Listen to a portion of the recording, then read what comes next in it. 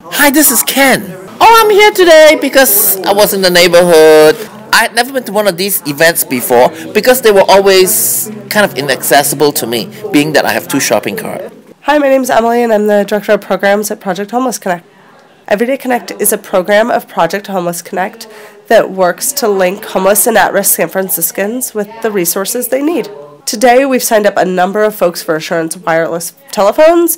We've also made several appointments for folks to come in and get advocacy around housing, employment, and shelter. I really think getting access to resources that are hard to get can really change someone's life. I think a pair of glasses when you can't see can really make a big difference. I think a phone so you can communicate with your family, again, makes a huge difference and can really help people take the first step towards lasting change in their lives. Hi, I'm Leanne Crounce, and I'm a pharmacist paramedic here to take people's blood pressure and answer information and be a set of ears to somebody who needs somebody to talk. It's important because it's a life and death issue if they're unaware of where they are. Tomorrow might not happen, so it's a pretty critical thing, and just having that awareness so that they can get treatment if they need it.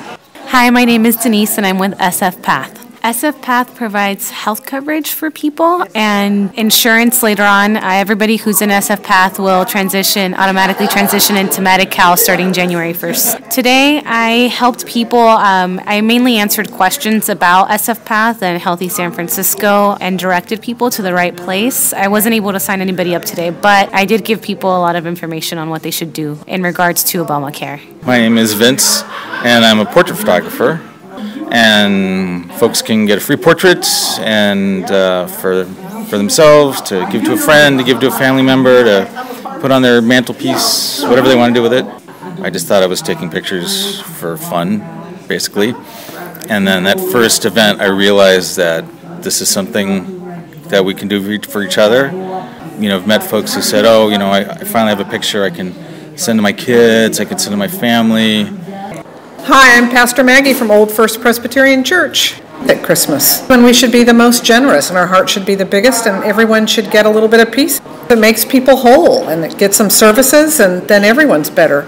My name is Dan Solberg and I'm the pastor of St. Paul's Lutheran Church. There are soup kitchens, there are presents that are provided, there are do-gooders all over the place, but the issue of vision is something that is ongoing all year round. And so we do it now, and we do it in January, and we do it each month through the year 2014, and we'll continue to do it.